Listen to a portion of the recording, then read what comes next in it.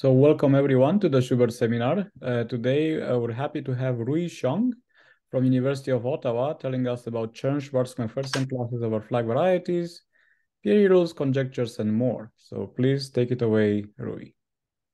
And thank you for inviting me. And okay, today I'm going to discuss my recent paper joined with Neil Fan and Peter Gore. And so let's start from the first part, the geometric background. And okay, uh, okay, uh, uh, I hope everyone loves counting. Okay, on the left-hand side, we have enumerating problems. We have two principles, addition principle and the multiplication principle. It means to get the total number, we take a sum. To get the number, we take product, right? So on the left-hand side, it's very basic about counting. And okay, there is some geometric analog of these two principles. Well, I want to claim that all characteristics share the similar property as the left-hand side. And first is let X be an algebraic variety over C, and U be an open subset. And then we have the following identity.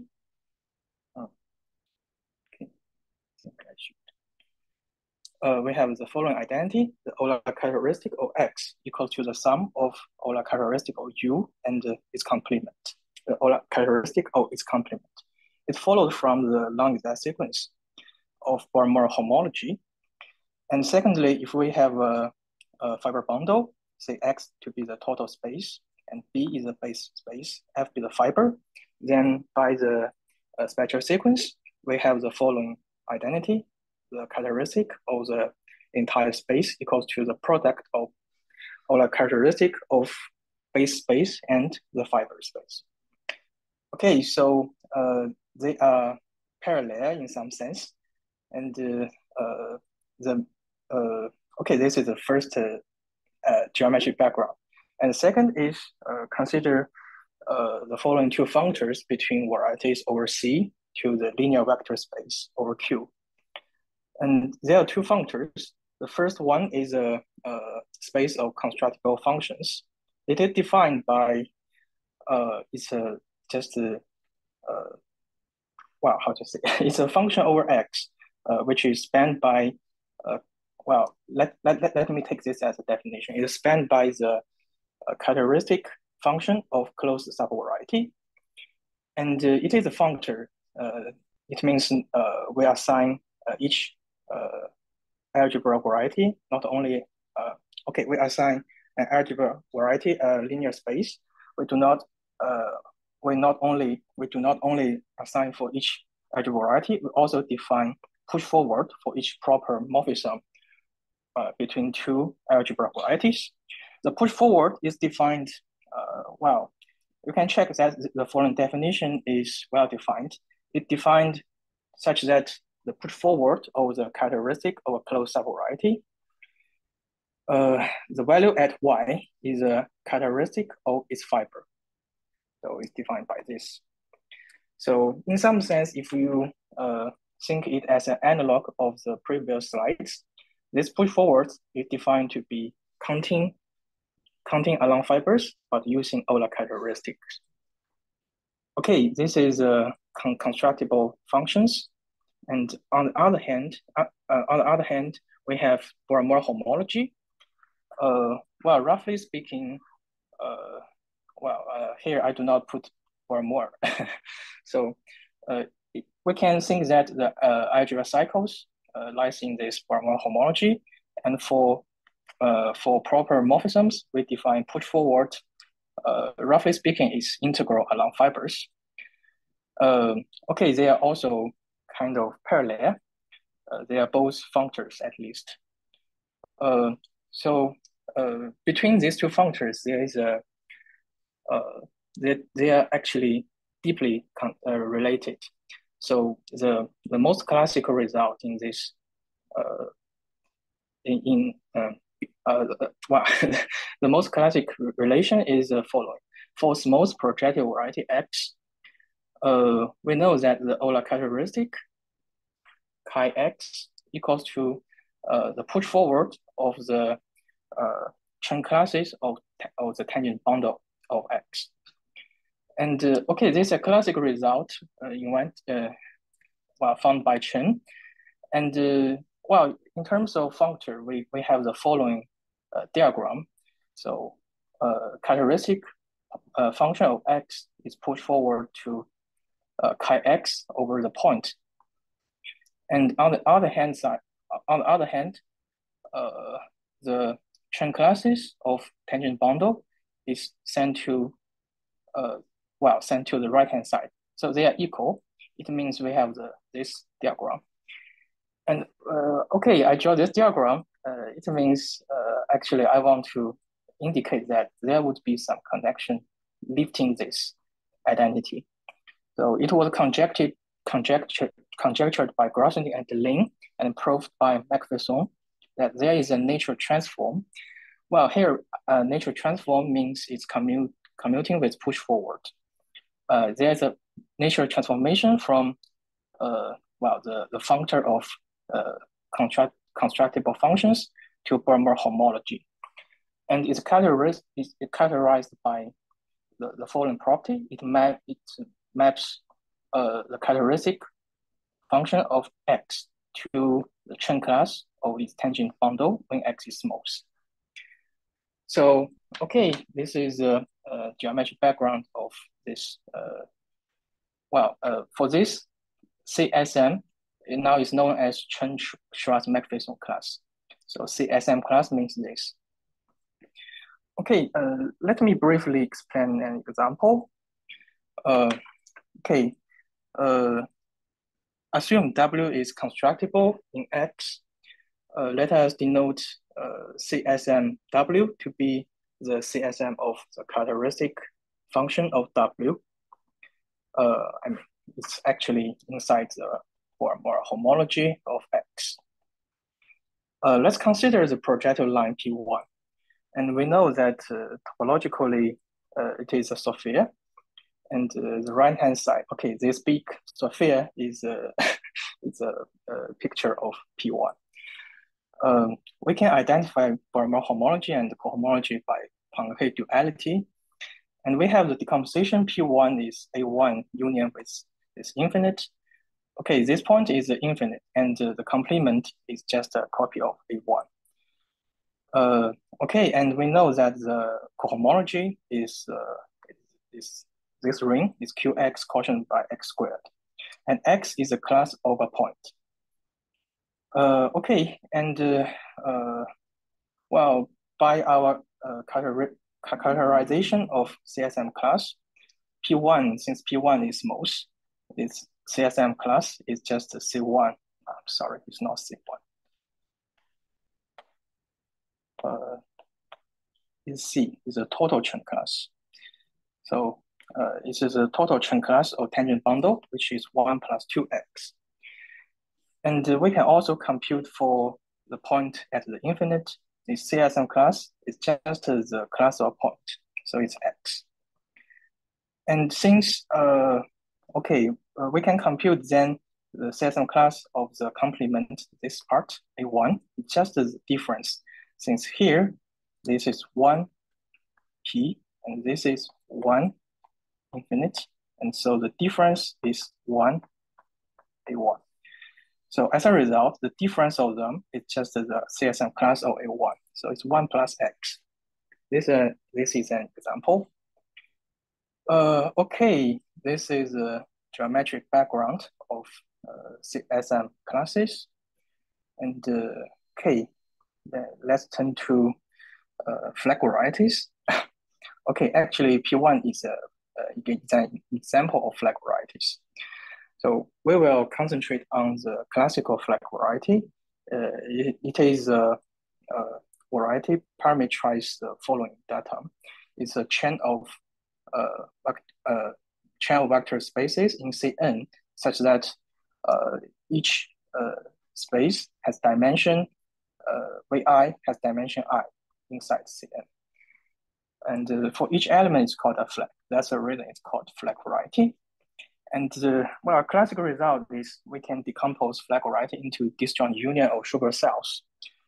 So it's parameterized by symmetric group or symmetric group for 1 to n. And okay, here I use the opposite Schubert cell, and so that each Schubert cell is equals isomorphic to an affine space of codimension equal to the length of W, say the number of inversion. And okay, now the question is how to compute the CSM class of a Schubert cell.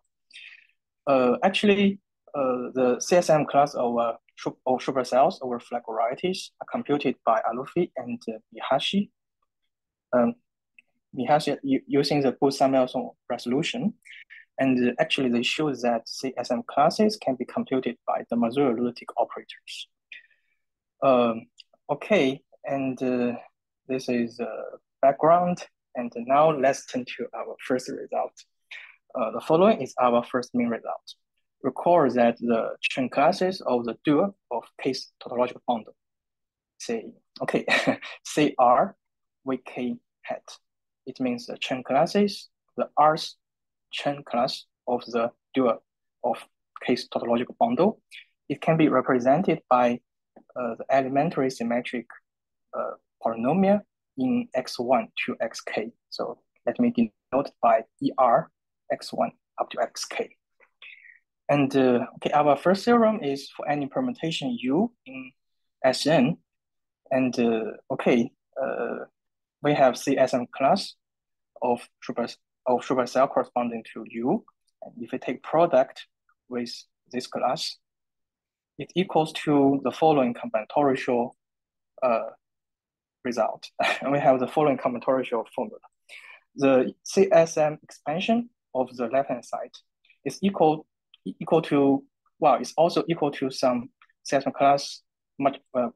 The sum is firstly multiplicity free, and it's sum over the so-called decreasing path gamma of length R start from U to, well, to its end. So here R is a degree of this class, and okay, decreasing path is we are tracing the path in the following diagram. The diagram is given as follows. So the vertices is just a symmetric group, and we put an arrow between two permutations with a label tau. If W equals to U times TAB, TAB is a transposition of A and B for some A and B. I mean, A is no greater than K, and B is strictly greater than K. And the length of W is greater than the length of U. So this actually means the orientation of the arrow. And moreover, the label tau is defined to be UA. So A is the the smaller number exchanged, and tau is UA. U applied to the smaller index changed. Okay, and this is our first theorem. Okay, and for this diagram, I have some beautiful picture to show to us. Okay, this is a graph when n equals to 4 and k equals to 2. I'm sorry. Here, k is a case tautological bundle here. It means a number of variables. So this example is when n equals to 4 and k equals to 2. And for example, if we want to find a decreasing path, decreasing path means the label is decreasing. Let me find one decreasing path. Okay, for example, this 2134 goes to 4132. Then this is 2. Then we find labeling smaller than 1. We can go to here, go to here. And perhaps it also has some other choices. Also this and this. So the result will be, the CSM class of 1, 2, 3, 4 times E, R, X1, X2 equals to the CSM class of these 3 classes, if I computed correctly, if I did not miss anything. This is the first diagram. We say that the diagram is very symmetric. And secondly, another example is this. This is an example when n equals to 4 and k equals to 1. It's also very symmetric. Okay, and I want to mention a phenomenon that actually we can prove that CSM class of a Schubert cell in cohomology flag variety, the lowest term geometrically it is highest is a cycle of highest dimension equal to the Schubert class. So it basically means if we take the lowest component of both sides, we will get a Pieri rule for Schubert classes, which is found by Sottili. And in that case, if we take the lowest term both sides, we will get the path such that each step it increase dimension by 1. So because of the dimension, because of the degree reason. So I want to show you if I remove. So just one naive question. What is the role of tau again? I don't see any mention of tau in the form here itself. Tau. This Yeah. Tau. Yeah. Here decreasing means the label is decreasing. Oh, the taus have to be decreased. Okay. Okay. Thanks. Yes. Exactly. Yeah. Thank you for your question. Yes. Okay, and if we take the lowest term, we will get the Pieri formula for Schubert classes, which is classical, and well, not that classical. And I want to show you a phenomenon that, okay, the diagrams here looks very symmetric, right? Here we have 4 components, and they reflect together. We have reflection, yeah, symmetric. And for this, well, it's more symmetric. It's very beautiful, right? We have this symmetric. But if we focus on Schubert class, it means each step we can only go. Each step we can increase the length by only by 1. So let us remove the arrows, which has the degree, the length increase more than 1. Then what will we get? We see that they are all symmetric. If we remove everything, well, it looks not very symmetric, right? So, it basically means, okay, let's say another diagram. For this, if we remove the arrows which increase more than 1, then it is not symmetric, not that symmetric. So I want to say that considering CSM classes would make the question more symmetric, and perhaps sometimes it would become easier. This is what I want to say. So compare this graph. It's the take lowest term breaks the symmetry. So we consider CSM class by it's more symmetric. I want to say this. Okay. Now let's turn to our next theorem. Our next theorem is equivariant Pieri rules. So actually, we proved the rigidity theorem, which states that the equivariant coefficients are controlled by non-equivariant coefficients. So, okay, as an application, we achieve the following equivariant Pieri rule. So now what we replace? We replace the left-hand side by equivariant CSM classes. And the formula, we want to find the CSM expansion of the left-hand side. and all the settings are the same, except this is equivariant. The sum is also over decreasing passes, but we do not have any restriction on the length. So we just let the pass go decreasing. The label is decreasing, and the sum, well, this is a CSM class, and this is endpoint of the pass, and this is coefficient. It's a elementary symmetric polynomial in T of this delta K, U, and gamma. And this is defined to be, this set is defined to be UI from I is from 1 to K, which is such that UI is not equal to WI. So it's an image of element from 1 to I, which is not moved to the same point by U and W. So it's a little bit hard to describe it in English.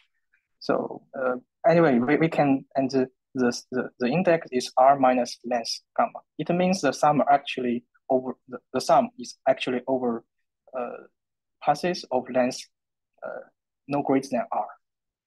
And in particular, when length equal to R, we get 1. So it recovers our previous result. Okay, this is equivariant Pieri rule.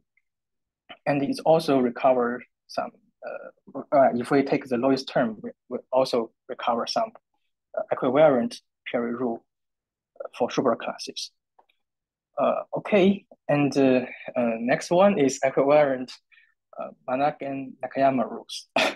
So actually, we can also obtain an equivariant MN rule for CSM classes. So in this case, we take P, R, X, K. It's just the Newton's power sum of K variables. X1 of power K add to XK of power, or X1 of power R up to XK of power R. And well, geometrically speaking, it appears in the as a summand of Chern character of the tautological bundle. So anyway, let's state our theorem about MN rule. So CSM classes, this is our friend CSM class corresponding to U, and times this PRXK, it equals to the following expression. Well, first, the first term is a localization of this term at U. So it's TUK. And and the rest term is sum over all the W. W can be written as U times eta for an R prime plus 1 cycle. Eta. Eta is a R prime plus 1 cycle. And moreover, U, we need that there exists a path from U to U eta. Okay, this is a description of U, and actually we prove that in the sum, how to say there will be no repetition for this kind of W. So if there exists then, well, there exists some kind of unique path, but we need to put restriction on the path anyway. And the coefficient is this is homogeneous symmetric polynomial, and the index is U times MUW. And the MUW is indexes that is mapped to different index by U and W. So it's this, and we do not forget to apply U. So this is our formula, and of course it's a little bit messy, but it's a result of our theorem that equivariant coefficients can be controlled by non-equivariant coefficients. So when we prove this, we first prove the non-equivariant version, and then apply our formula to get the equivariant version. Okay, this is our main theorems. And then let's discuss generalization. So actually we proved more general rule for Schur polynomials or hook shapes, which including circle class or tautological bundle. So the following picture maybe shows what happened.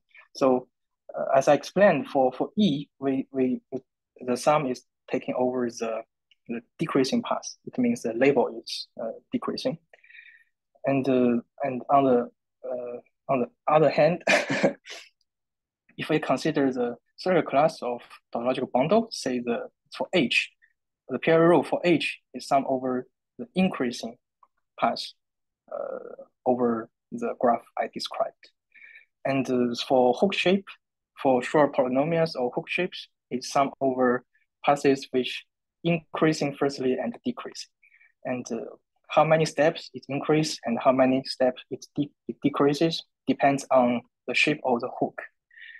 So we can say actually this is a hook shape somehow. Okay, this is generalization, and actually our formula we obtained, the formula we obtained is a generalization of the following theorems. A lot of formulas. So firstly is the Charlet formulas for CSM classes, which is proved by Alufi, Ihashia, Sherman, and Su. And secondly is Schubert Pieri rule by Sotelli. And third is equivariant Schubert Pieri rule by Robson, and also Li, Ravikumar, Sotelli, and Xiong. Actually, they found a geometric proof of the equivariant Schubert Pieri formula. And actually, in our case, up to I cannot figure out up to now I cannot figure out a geometric proof of it.